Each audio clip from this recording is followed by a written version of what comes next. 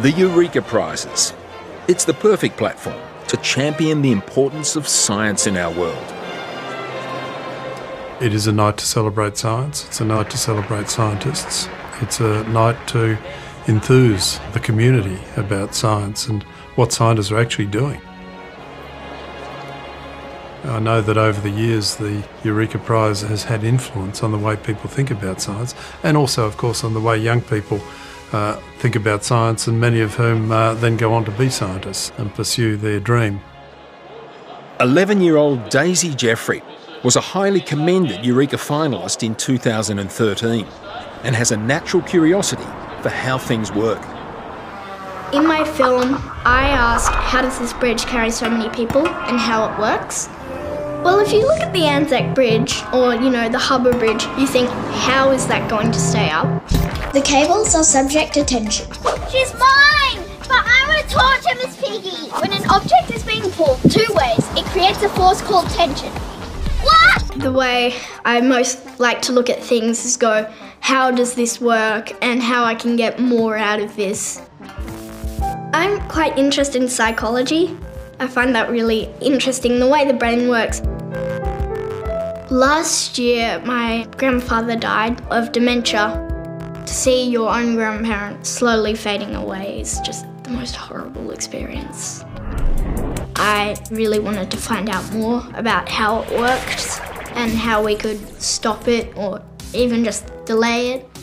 When I was looking at the Australian Alzheimer's website, they're just constantly saying, oh, ballroom dancing, will delay dementia. 2, 3. You can see why, because you do have to remember the steps and the timings, would stimulate the brain to remember and keep working. You do have to ask questions about the way things work, so it's such an important thing to ask questions. 2, 3. 1, 2. Never cease to be curious. Really good science needs a curious mind that is always prepared to wonder. Catalyst was curious to know what sort of science questions young people want answers to. So we put the word out and selected 3 to put to Australia's top scientists. The first one comes from 11-year-old Amir Farag. What makes us human?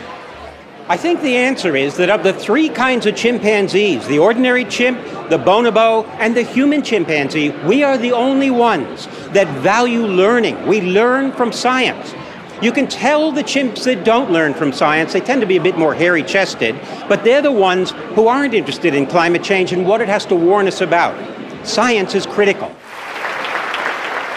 Our second question is from Grace Borchard in Queensland. Why is outer space dark? This is a famous question called Olber's paradox. Space is infinite, so everywhere you look you should see stars, and the whole sky should be bright. However, the universe had a beginning 14 billion years ago. So even at light speed, there hasn't been enough time for light from most of the universe to reach us yet. That's certainly a big topic, which 3-time Eureka Prize winner Brandon Gifford understands only too well. Brandon spent his Eureka Prize money setting up a wildlife workshop at Casino High School in northern New South Wales. Snakes. Lizards. We'll be exploring their skin and scales that help them to become the legendary lizard. Once of age, a spider is ready to reproduce. I fell in love with critters and spiders and snakes and all those creepy crawlies when I was very little. I never got scared of them, and my parents continued to encourage me with it, and it's just grown into a huge passion. I started filming wildlife at about 13. I just had to find different locations and amazing places to just unravel some beautiful wildlife. I grew up in Casino on the New South Wales North Coast, and there's a lot of bushland and farmland that surrounds, and of course with that comes a lot of wildlife. My Nana and Pop's place is where I spent a fair bit of my time filming. They've got a river right near their house, and they've got a rainforest, so I could unravel a lot of spiders, a lot of snakes, fair few creepy crawlies here. It was a great location.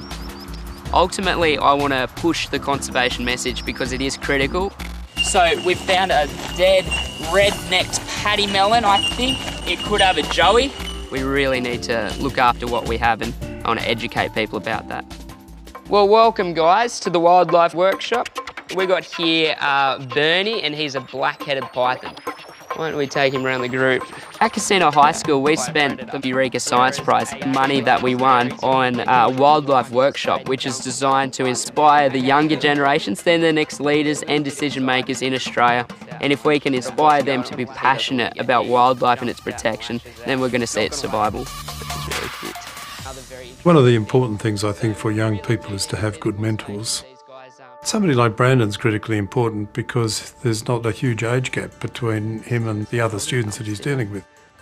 We need more young people to go back into their schools and to say, this is what interests me, this is what can come from it, and why don't you join me? Science ought to be taught as it's practiced, because when you see it in practice, it's awesome. Wildlife rules! You're certainly a curious bunch. Your enthusiastic response to our call out for questions has been overwhelming. But sadly, we have time for only one more question. And that's from Richard Jane at Penrith High School in New South Wales. If you had all the money in the world, what problem would you solve?